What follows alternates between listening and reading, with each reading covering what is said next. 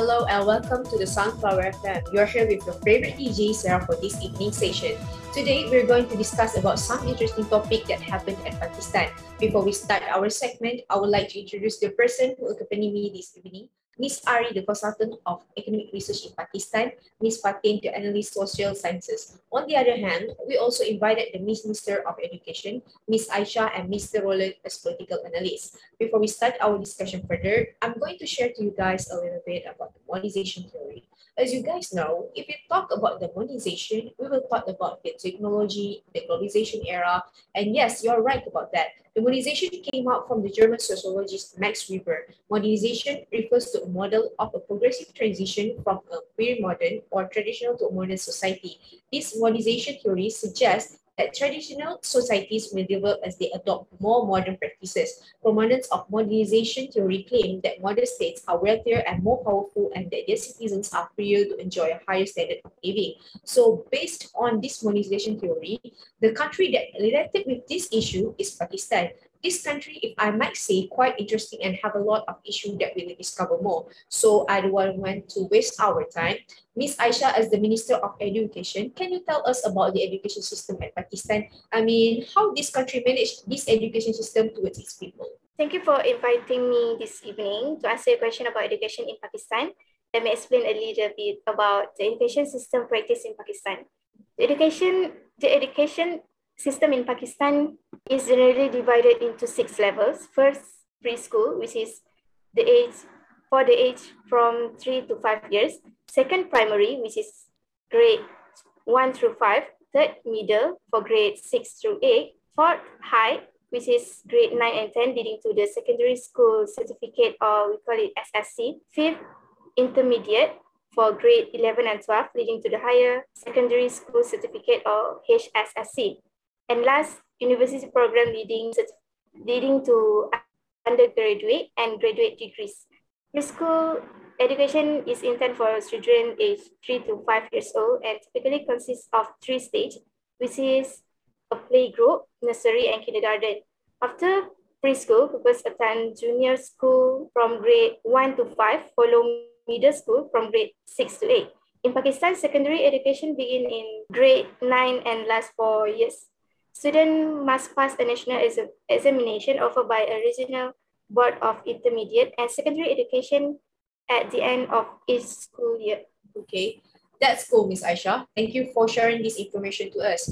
If we will talk about this education system, we can run from the problems or disadvantage while handling this issue. So, Miss Fatin, would you mind to tell or share at us about the issue of this education system in Pakistan?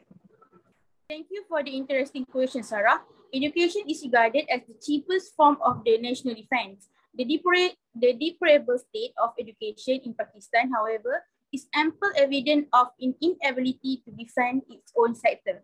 Despite the passage of 62 years and the introduction of 22 policies and action plans, the educational sector still await the advent of the rescuer. The economic situation in Pakistan is currently shaky, and education in the sector most badly affected. According to the Constitution of the Islamic Republic of Pakistan, the state of Pakistan shall eliminate illiteration and provide free and mandatory secondary education within the shortest possible time. In the Human Development Report, Pakistan is ranked 136 since its population is just 49.9% educated. The primary completion rate in Pakistan, as reported by the UNESCO Data Center, is 33.8 for female and 47.18% for male, indicating that individuals in the 6th largest country in the world are unable to obtain a basic education. Among the education problems that Pakistan faces, Pakistan education system is founded on unequal line, gender discrimination ratio, lack of technical education, and inexperienced teacher, and poverty. Okay, thank you, Ms. Fatin, to share the information to us. Besides about the education issue at Pakistan, I also heard about the energy crisis that happened at there. Miss Arfa, as the consultant of academic research in Pakistan, can you spill the tea to us about this energy crisis issue? All right, thank you, Sarah. As we talk about development issue, Pakistan energy infrastructure is not well developed.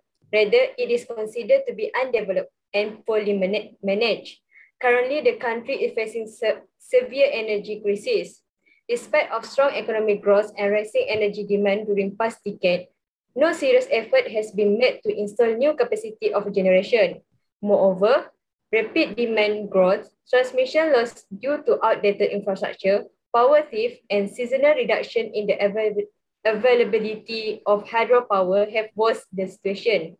Consequently, the demand exceeds supply and hence load shedding is a common phenomenon through power shutdown. For years, the methods of balancing Pakistan's supply against the demand for electricity has remained a large unsolved matter. Pakistan faced a significant challenge in revamping its network responsibility for the supply of electricity. As we can see, in Karachi, Pakistan is reeling under a worse energy crisis as the power shortfall reached 7,468 megawatts, resulting in up to 10 to 18 hours of load shedding nationwide. Currently, the total power generation stands at 18,031 megawatt, while the demand, however, around 25,500 megawatt. Shortage of fuel and technical reason for shortfall in electricity generation are being called the main reason for the shutdown of power plants. Pakistan also has had wider potential to tap power, though, due to the lack of each integrated or proactive arranging, extremely less number of manipulation processing plants were installed to encounter innovation demands. Resultantly, above the year, the gap amid power demand and supply drastically produced and nowadays opposing demand of 20,000 megawatt, we are possessing concerning 11,500 megawatt only. And you know, over the year, there is large demand of power because increase in the population, enhancement in the lifestyle, industrial and agricultural growth, and the greater transportation needs. Therefore, government was making effort to fix the problem of load shedding. Okay. I don't know, this issue actually kind of interesting for us to know. Thank you, Ms. Arfa, for this useful information. We're going to move for the last person, the political analyst, Mr. Roland. Can you give your opinion about the merits and demerits about this issue? Okay, thank you, Ms. Sarah. So there are a lot of merits and demerits, and I class it with two classes, which is education and energy resources. For education, the merits are in the framework of organizational structure, goals, curriculum, procedures, and pedagogy. Institutionalized education is becoming increasingly diverse, making it necessary for higher education instructors to generate postmodern tactics in teaching approaches aimed at preparing students for a new age. In order for education to be sustainable, educators must continue to use modernistic ways to educating adults, but educator must also provide people with the skill they need to succeed in the expanding the global world. However, the demerits are the student tend to receive a lot of information instead of understanding it. It can cause them to left behind because they didn't reapply the education that they learn for their developed purpose. Next is the energy resource, which is Pakistan is endowed with potential renewable energy resources such as solar, wind, hydro, and biomass. These resources have the capacity to be major contributor to future energy production metrics. The country future energy should come from the balanced mixture of all these resources to steadily decrease its reliance on imported oil. Even though modernization create technology equipment in Pakistan, they are still aging of the generating equipment, which could not develop the electricity as per the design requirement. Besides, Pakistan also have low water level in dam, which is the source hydroelectric power, and recently 12 units from the Terbala Dam closed due to low water level.